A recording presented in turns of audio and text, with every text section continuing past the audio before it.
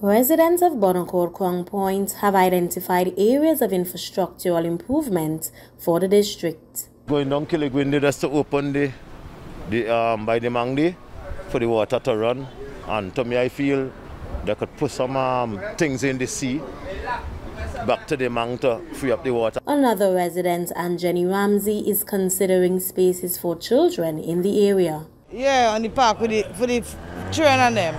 And the slide and them thing need to change and them thing. I stay across Boko, it look very nice. I don't know who do it. In Coral Garden, they look very, very nice. If you get that here, everything will be perfect. Meanwhile, one villager had various ideas.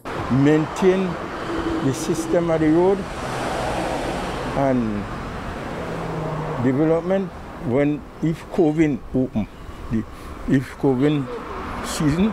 Well, right now we live in a situation that we have to be careful. Right? But for the now, my ideas is we have proper water system. The beach should open. And while some are pleased, others like this gentleman are no longer moved to express their desires. For the last 21 years I have been down here, and nothing actually has been done.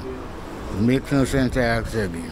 On December 6th, 3 candidates vying for the district will find out which of their plans move the electorate to give them the nod to represent Bonaccord Crown Point. Caricia Douglas, 40TT News.